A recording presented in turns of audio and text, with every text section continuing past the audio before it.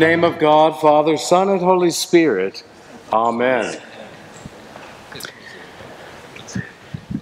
You've heard of the Good Samaritan. Well, I was thinking of this story of the healing of the 10 lepers as perhaps having the title, The Breakaway Samaritan.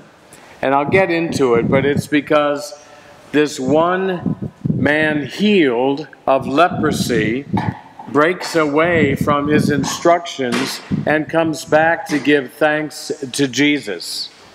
So we'll get into it a little bit here.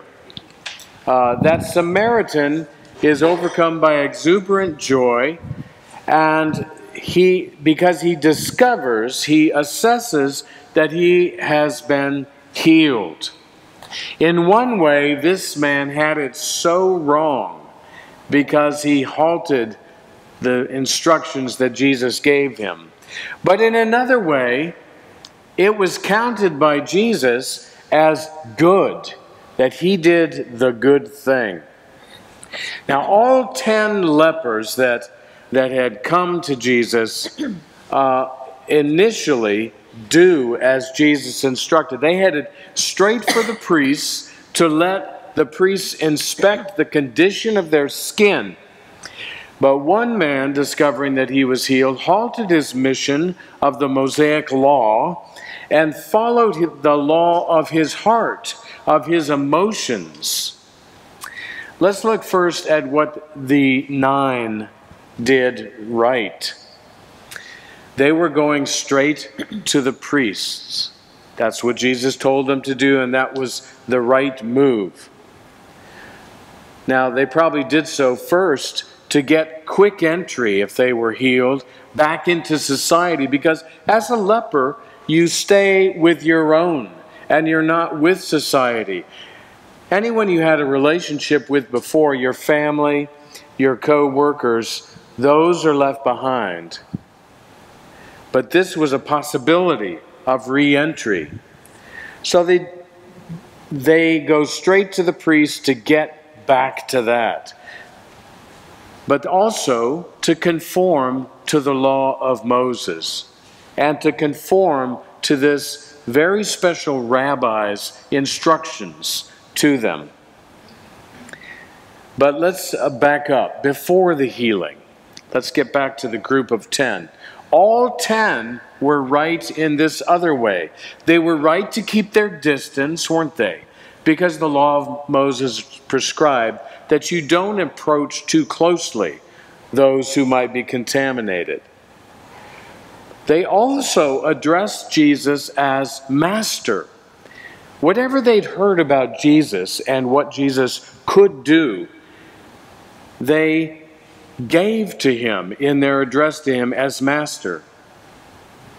And they asked him for mercy. So they must have had confidence in Jesus' power to cleanse and heal. They get this right. Now, giving thanks, the one that came back to give thanks, giving thanks is not required by the law, but showing yourself to the priest is required by the law. So this one man notices he's healed, and he turns and he goes back. What was he thinking? I don't think he was thinking. I think he noticed what had happened to him. He was caught up in the mystery of some miracle curing him. He's overcome with excitement. He's overcome with gratitude. He halts his assignment and he turns back to give thanks to the one that he perceives is the source of his cleansing. And then, what an embarrassing display. He's not at all Episcopalian about this. He goes back shouting praise to God out loud, not quietly and reverently. He doesn't find an acolyte to lead him back to Jesus. He just goes wildly back to Jesus. He's praising God out loud, and then he flops face first on the ground in front of Jesus, The onlookers might have been wondering, what is the rabbi going to say? What is this rabbi going to do? Now, the implication of this man's behavior is very provocative. He is praising God in a loud voice, and he is prostrate before Jesus. The master does not dispel this implication of attaching praise to God and presence before Jesus. In fact, he reinforces it. He says, "We're not 10 made clean, but the other 9, where are they?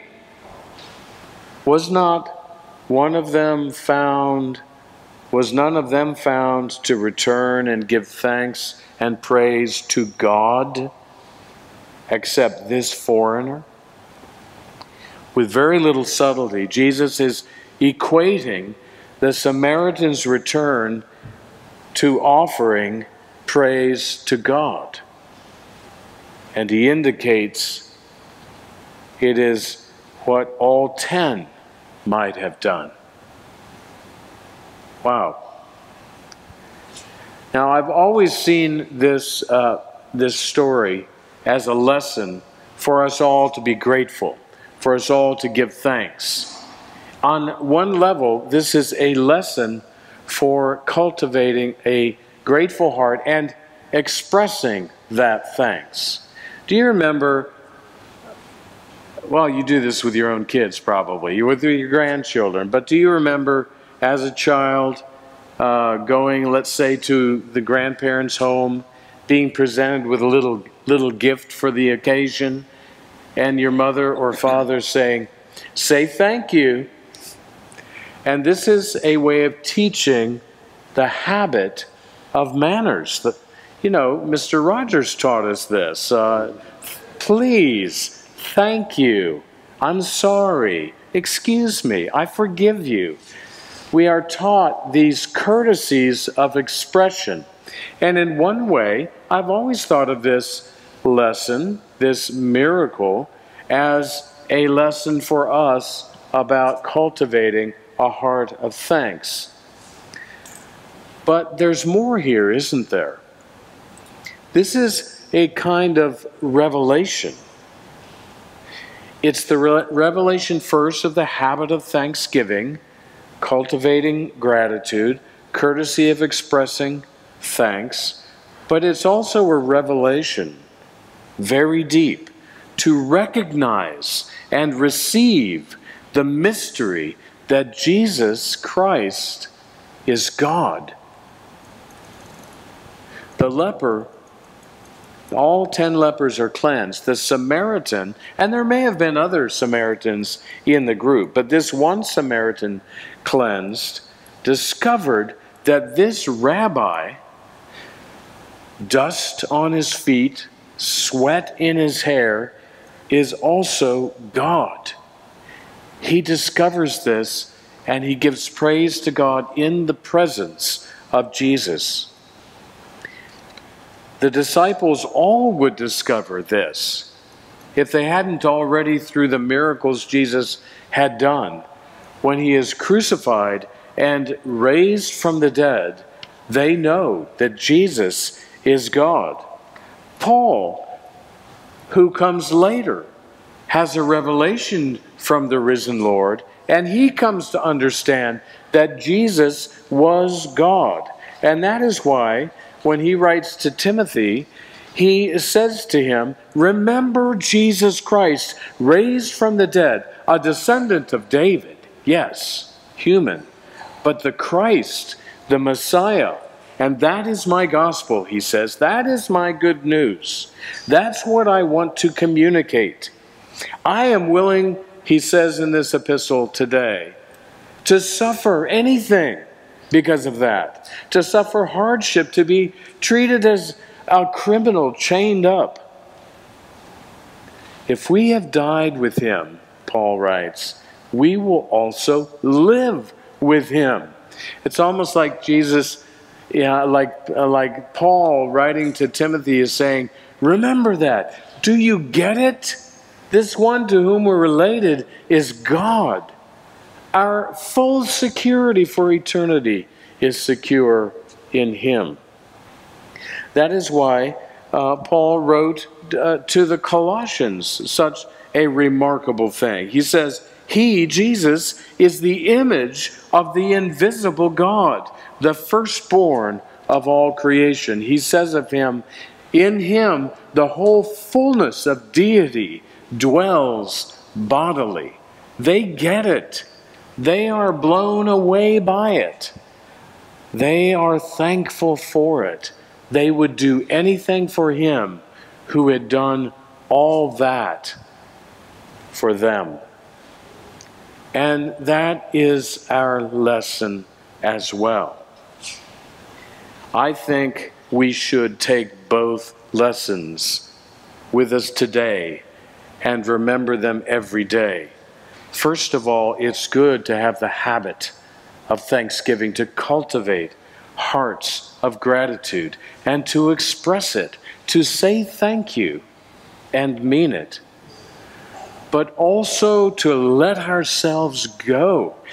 Let the mystery of what Christ has done in us sweep us away. We can allow we can't live there, but we can allow once in a while for it to come out in tears, in laughter, in the emotion of worship. As I say, we won't live there all the time, but can we at least avail ourselves to the possibility that the mystery of Christ's redeeming work in us can sweep us away?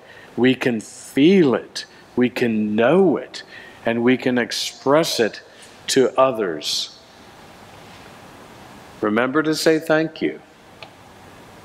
Also, get into this mystery, this one who has taken you, who is your Redeemer, your Savior, the one who heals and cleanses you, securing you for eternity, and let that sweep you away.